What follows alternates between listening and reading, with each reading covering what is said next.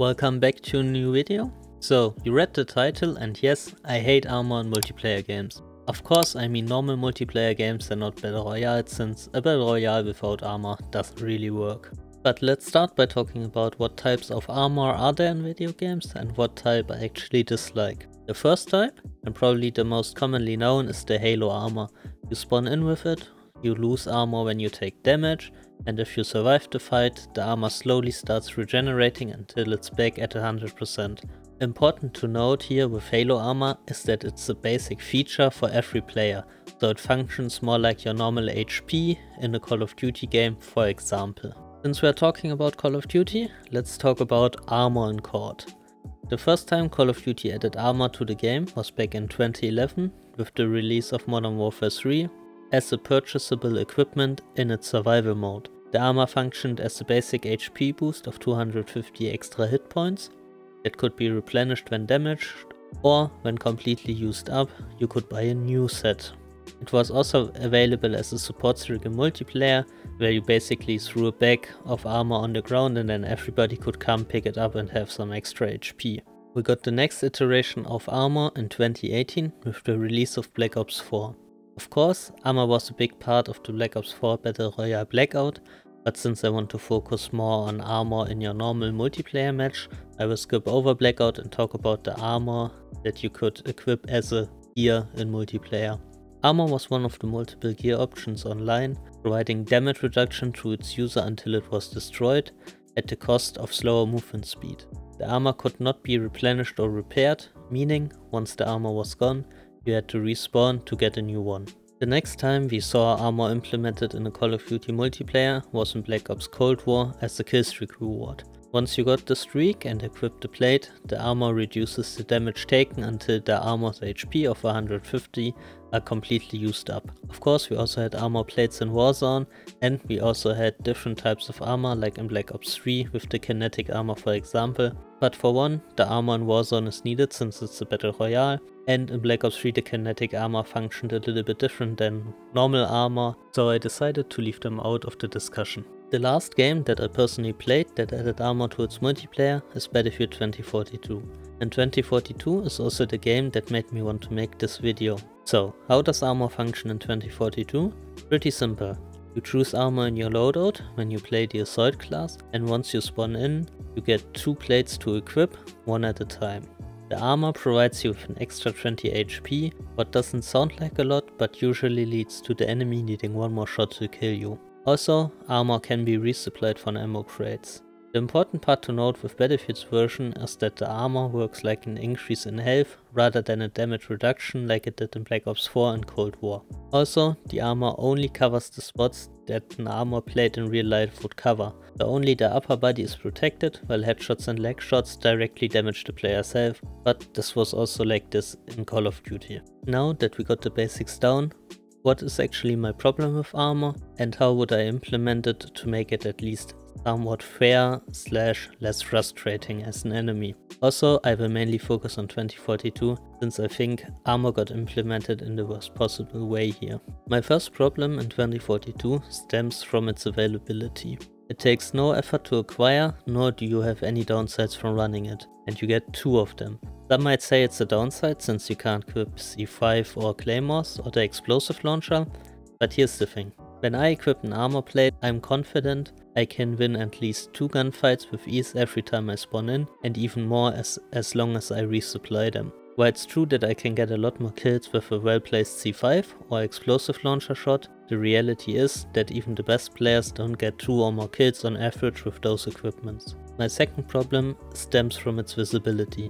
The only thing telling you that the enemy wears armor is a change of color in your hit marker. No visual difference between a player that has armor equipped and a player that doesn't. In Black Ops 4 you could tell just by looking at the enemy, and in Cold War you had an extra health bar over the enemy's normal health bar that showed you that the enemy was wearing armor and how much armor was remaining. Having no visual differences between a player that wears armor and doesn't wear armor makes your decision making on the field quite hard.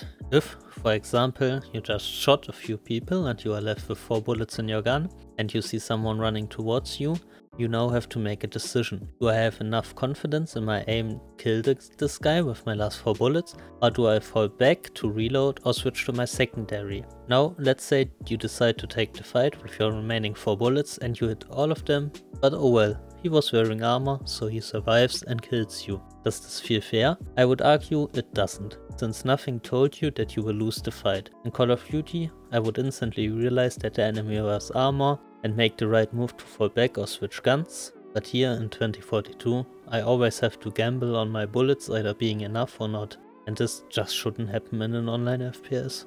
My last problem stems from its inconsistent TTK.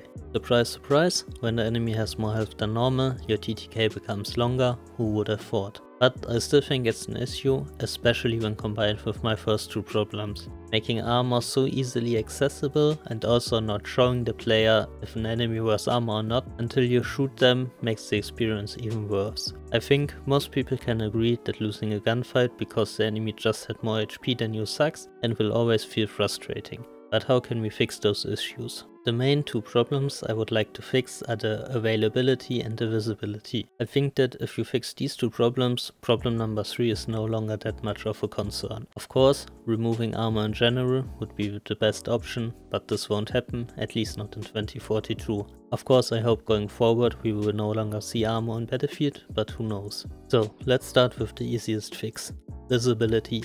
Either make a model representing an extra layer of armor like they had in Black Ops 4, or simply put a bar over the enemy's head showing you that he wears armor. Both options are fine, both together would be even better, but if I can only choose one, I would prefer an extra model like in Black Ops 4. This makes it easier to read, even for new players, when someone looks heavily armored compared to the rest. To fix the problem of availability, we have a few options. The most basic fix would be to move armor to a higher player level, so less people have access to it. The problem with this solution is that this is just a bandage fix, since yes, we will see armor get less usage, not a lot of people have access to it, at least in the beginning. But over the game's life cycle, most people will unlock it anyways, so we have the same problem, it just happens later. Another option would be to make it a low tier kill streak like it was in Call of Duty, where, for example, you get 1 plate every 5 kills or something. Of course, this can't be implemented in a Battlefield, since we don't have any kill streaks in Battlefield,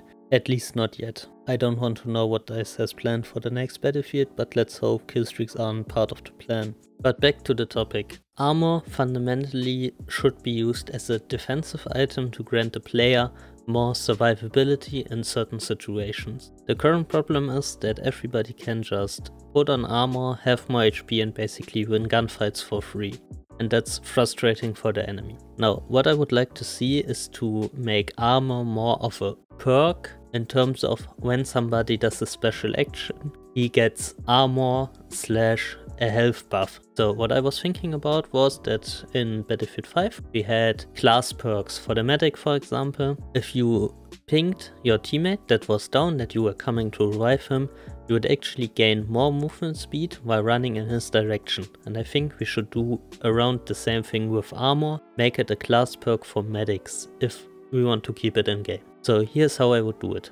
Currently in Battlefield you have a problem that a lot of people are just not reviving. The medics see you and they just ran off to God knows where. So what I would like to see is that armor gets removed from the assault and you as a medic get a health boost every time you revive somebody. So for example, if you see somebody lying at the floor that needs a revive and you go to him, the moment you interact with him and pull out your defib to revive him, you gain 20 more HP, meaning that if somebody tries to shoot you while you are reviving, you survive a little bit longer. This would, for one, motivate medics to revive more and also would remove the frustration from overhealth. Since while you are reviving and you have the HP boost, you can't shoot back, because the moment you stop reviving, I think the game should just remove the HP from you, or if you get off a successful revive, maybe the game finds a way to have your overhealth decay over like 2 or 3 seconds to reward you for a successful revive. This implementation of armor would not only fix the problem of visibility and accessibility, but it would also fix the frustration people have of fighting somebody with more health than them, since While the medic has more HP than them, they can't fight back, and shooting on a target that can't fight back, even if the target has more HP than you do, is nowhere near as frustrating, or I would even go as far as to say, for like 99% of the player base, they wouldn't even realize that the medic now suddenly takes a bullet more to kill than usual. I know this sounds a lot like I would like Battlefield to become an MMORPG, but that's not the case, since in Battlefield 4 we had a certain perk selection where there was one perk where you would take 10% less damage if you got shot in the chest, and this is basically the same, but this time it's not you get 10% damage reduction when you get shot in the chest, but you just have more HP when you revive somebody. Of course, this is just something I came up with on the spot. There are probably many more ways you could change armor to make it less frustrating or more fun to engage with. So now I'm interested in hearing what you have to say about this topic. Do you enjoy armor in your video games? Or rather, do you enjoy armor in your normal multiplayer shooters? If so, why? And if not, also why? And how would you change armor if given the opportunity to change this? Let me know down in the comments below. If you watched this video this far, why not hit the subscribe button, since you obviously seem to enjoy my content. Anyways, thank you very much for watching, don't forget to hit the like button on your way out, and I see you in the next one.